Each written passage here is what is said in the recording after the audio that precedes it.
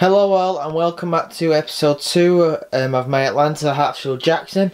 There's not many US airlines because I'm kind of lacking in the US airline collection, because like they've only got like the Frontiers, one Frontier, one American, one JetBlue, a couple of Deltas and a couple of United.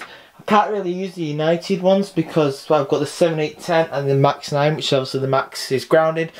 But yeah. So I'm going to try and get a few more American airliners, which I'm going to go on a shopping spree very soon.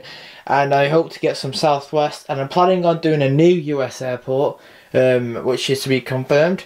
Okay, some of these aircrafts in this might not be the ones that actually go to the real Atlanta. But for the sake of it, these airlines all do go to Atlanta. Okay, so we're going to start off with this terminal. We'll start off from here with Frontier A320neo, and this is just about to head to Denver after it arrived from Las Vegas. And here we can see a Qatar Airways A350-1000, and this is just about to head to Doha. And here we can see an American Airlines 757-200, which just arrived from Charlotte, and it will depart back to Charlotte.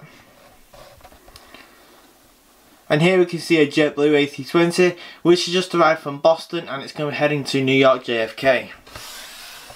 Moving on to the next terminal, the other side, sorry. This is British Airways Airbus A380, and this is just about to head to London Heathrow. And here's the Delta 717, and this has just arrived from Pittsburgh, and they'll head to, we're going to say New Orleans.